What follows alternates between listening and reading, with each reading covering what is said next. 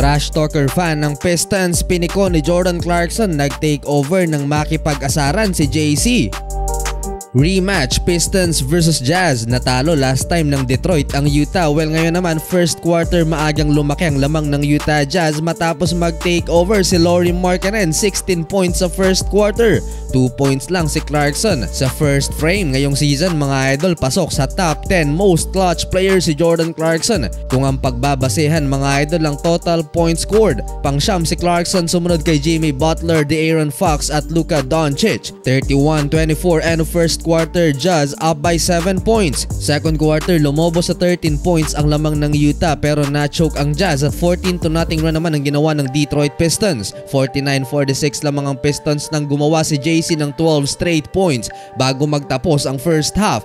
Take over na ang filang player ng Utah. Bawat puntos ni JC mukhang nakikipag-asaran sa isang fan ng Pistons, si Clarkson. Nagsimula sa unang tres ni JC, sumunod sa isang tres pa at ayaw pa ring tigilan ni Clarkson yung kaasaran niya sa sideline. Nagtala naman ng 11 points sa last 3 minutes ang rookie na si Jaden Ivey ng Pistons. 1.5 remaining, Clarkson na naman mga idol and one high arcing layup. Ayaw pa rin tumigil sa pang-aasar ni JC sa Trashtalker ng Pistons. And lastly sa tres na to mga idol at nakipag-appear pa sa fan ng Pistons ang Jazz guard. 61-60 and first half, 14 points, 5 rebounds for JC. Early third quarter, two-man game ng Jazz, Lauri Markkanen and Jared Vanderbilt. Great team effort para sa Utah kaya bahagyang lumaki ang lamang nila sa Pistons. Nag-flex pa si Jaden Ivey nang makapagtala ng and one sa open court kontra kay Jordan Clarkson. Last 3 minutes, sumagot naman ang driving dunk si JC sa Pistons rookie. After nyan, turnaround fadeaway jumper by Clarkson. Another 20-point game performance for JC. Pang 21 games na ito ni JC ngayong season na nagtala ng 20 plus points. 95-85 end of third quarter, 28 points naman na for Lauri Markkanen.